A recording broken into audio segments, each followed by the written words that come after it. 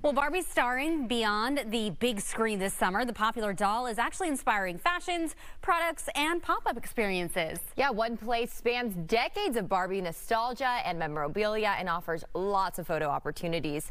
That's where we find Fox's Ashley Dvorkin. It's truly a Barbie world at World of Barbie here in Santa Monica. And the pop-up is so popular, it's extended dates and expanded the experience. Now open through September 4th, World of Barbie is 22,000 square feet of photo ops, including Barbie boxes for poses, a life-size dream house with a walk-in closet of iconic fashions, and a dream camper for trips to the beach. There's an exhibit showing the evolution of Barbie over the past 6 decades, how the universe has expanded, including Barbie role models, plus dream houses and vehicles over the years. Visit a Barbie space shuttle, even a TV studio.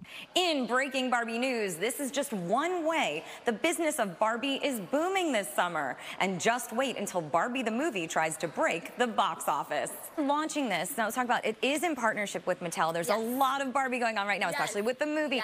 So how did this start, and was that part of it? We are not affiliated with the movie, but we are so excited. You know, it's a coincidence. Obviously, we're here and they're opening, and we're so excited. It's Barbie core, Barbie excitement everywhere. A lot of planning went into what to include from over the years. Everything down to the shoes from different decades, the Barbie Museum. We really wanted to make it something spectacular, one of a kind. Tickets are $25 for kids, $34.95 for adults, and they keep adding events. On Thursdays, we have something called Sips, and it's 21 and over. We actually have a bar. It's more like you bring your girlfriends, you bring your friends after work, and those have been selling out. We will be throwing a huge event called the Pink Carpet, which will be, it'll be like a Sips, but extra levels. So make a stop at this pop-up and live out those Barbie dreams at World of Barbie in Santa Monica. Ashley Dvorkin, Fox News.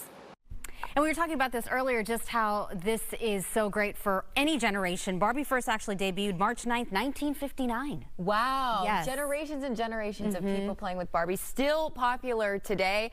I think they're even more popular maybe now with all this hype around the movie and everything than they were years ago. Right. It's cool to see. Really interesting.